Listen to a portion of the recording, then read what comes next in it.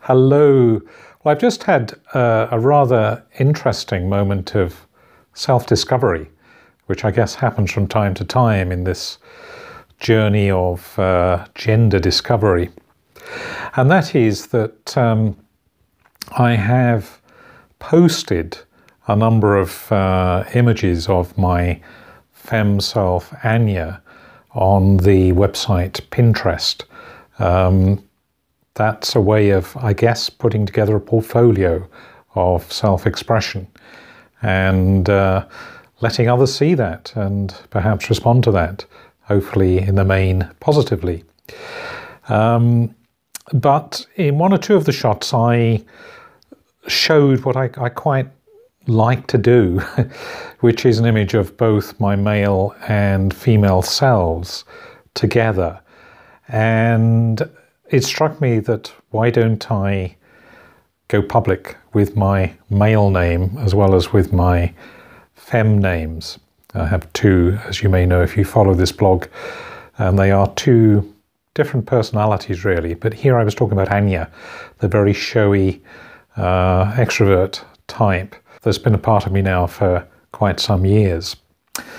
And seeing my name, as it were, in black and white, putting it up with this image in a public space, on the one hand was possibly, some might say, foolhardy or courageous, depending on your point of view. It actually felt right to me, strangely, to do that. And looking at the female image with my male name below it, something you would think is very incongruous actually seemed to fit remarkably well. And I realized that I was looking at an image of, obviously myself, but a genuine projection of what's inside, the kind of projection that you usually only experience with another person when something within you seems to reflect off of them.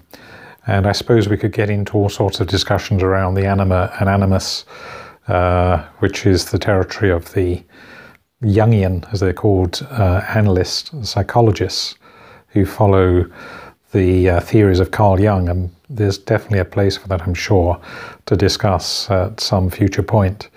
But a real interesting experience, this, actually, that combination of name and image that would seem to be a mismatch for the very first time, actually in quite a powerful way, coming across to me as though I was not just looking at a photograph on a screen, but genuinely at myself.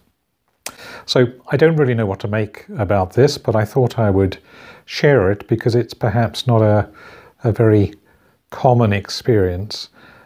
And maybe there is something that someone, perhaps you're a psychologist watching this or exploring your own gender and can relate to this in some way, might be able to make of it.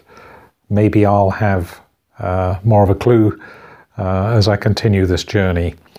But as a part of my ongoing vlog, that is my experience for today.